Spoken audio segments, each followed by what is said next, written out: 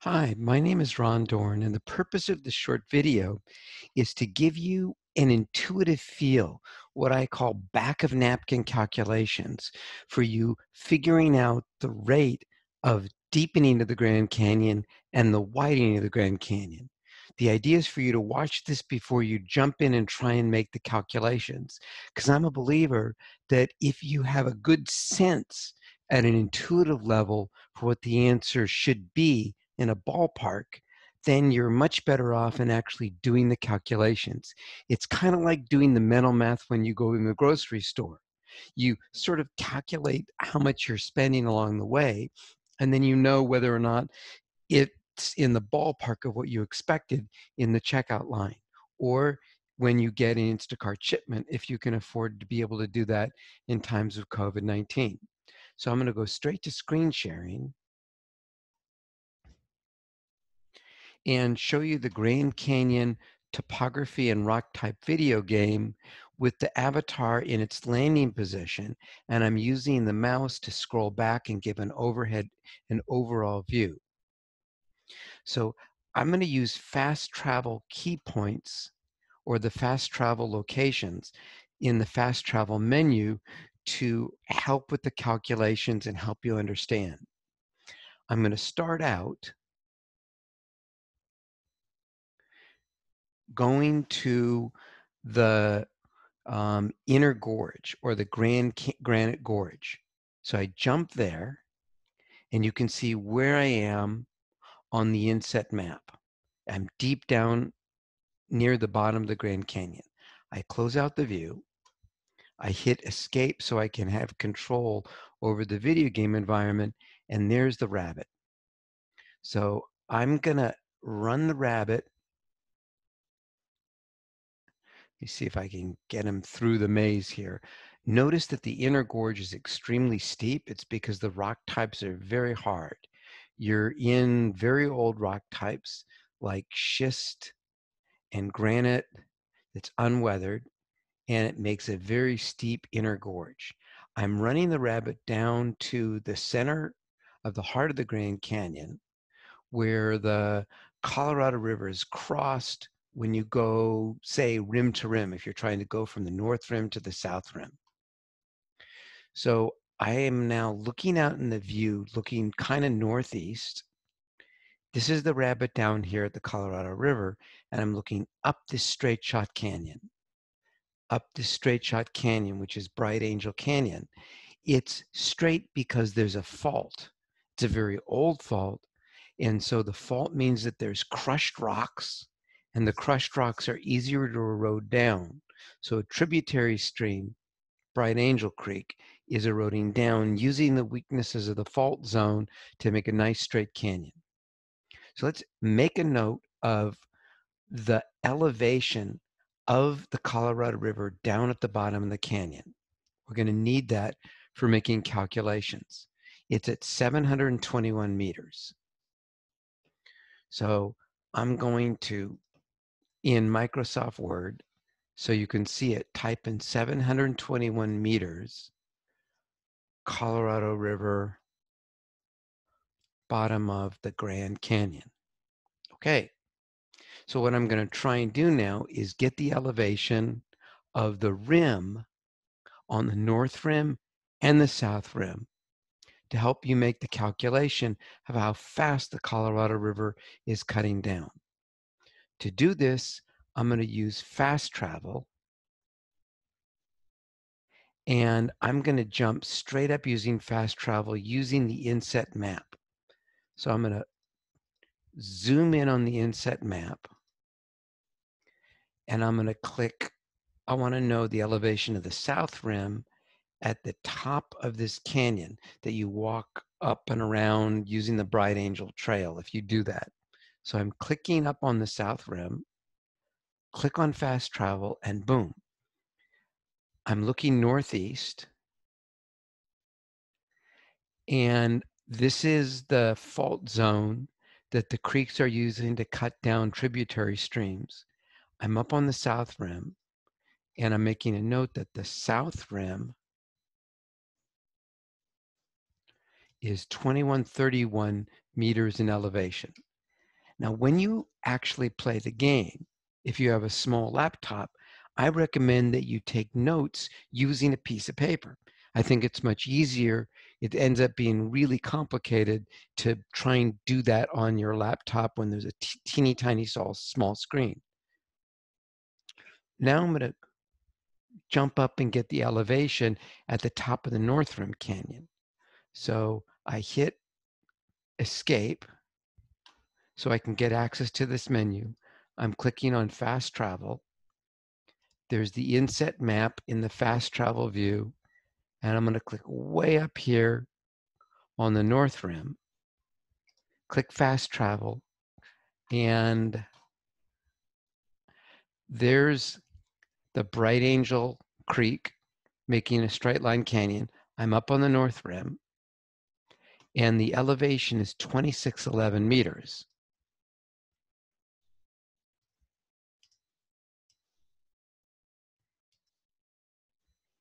Right. Now I have all the information I need to calculate the rate of incision, except for how long it took. You're told in the PDF files and in the instructions that the Grand Canyon started to be cut about 5 million years ago. Probably best guess 4.8 million years ago. It's known by research by the Arizona Geological Survey. But let's see how the calculations work with just a nice rounded number of 5 million years ago. 5 million years ago is the same thing as written 5,000,000 years.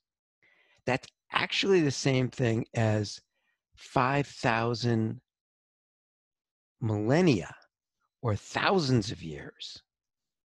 We abbreviate thousands of years Ka for kiloannum.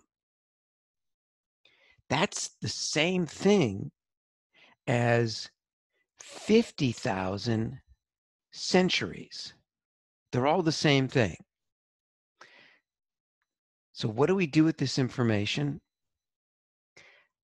We need the elevation difference between the top and the bottom. The top of the Grand Canyon on the south rim of 2131 minus 721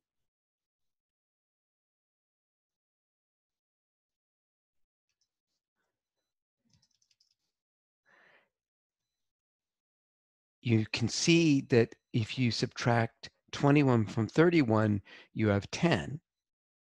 If you subtract 7 from 21, it's 14. So the elevation difference between the between the south rim and the bottom of the Grand Canyon is 1,410 meters. You can use a calculator. There's no reason why you need to be able to do this in your head. And I'll go ahead and use a Google calculator right now. So let's pretend you were asked the question, how fast has the incision rate been from the south rim down to the bottom of the Grand Canyon if it took 5,000 millennia or 5,000 years? How would you calculate this out? Well, in the instructions to the question, you're told the units that you need to be using. So let's say the units are you're asked for is meters per 1,000 years.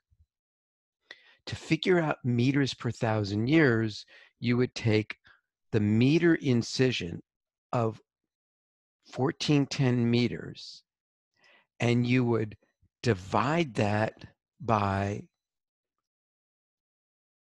5,000 Ka or 1,000 years. Just look at that number for a second.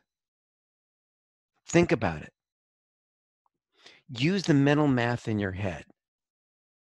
1410 meters is somewhere in between a quarter of 5,000 and so 1/4 of 5,000 is 1250. If you were to take 1250 and 1250, that would be 2,500. And if you were to take another 1250 and 1250, that would be another 2,500. That would be 5,000. So just in your mind, 1410 is about 1/4 of 5,000. So you know by just looking at it that the answer should be somewhere in the neighborhood and the ballpark of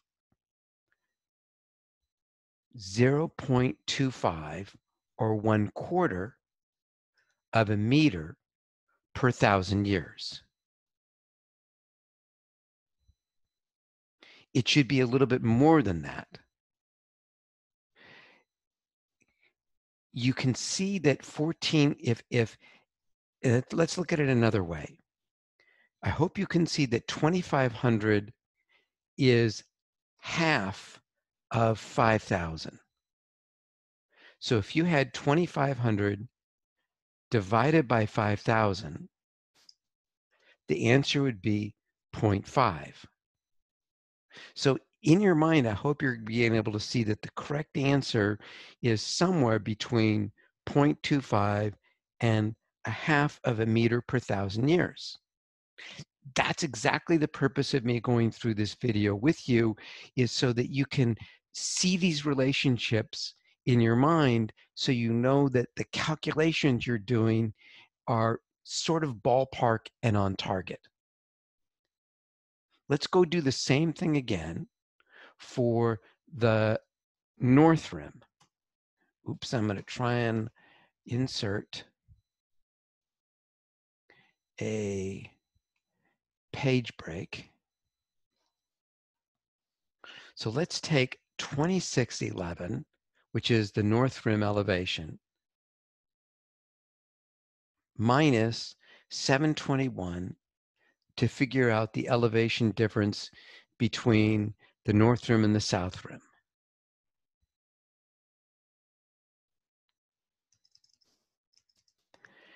The first digit has to be a 0.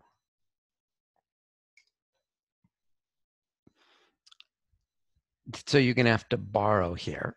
Let's try old-fashioned math. Because 1 is less than 2, you know the answer is going to be a 9. And you've borrowed one of the 6's here. So you have 111 minus 21, which is 90. And now you have 25 minus 7, which is 18. You can use a calculator.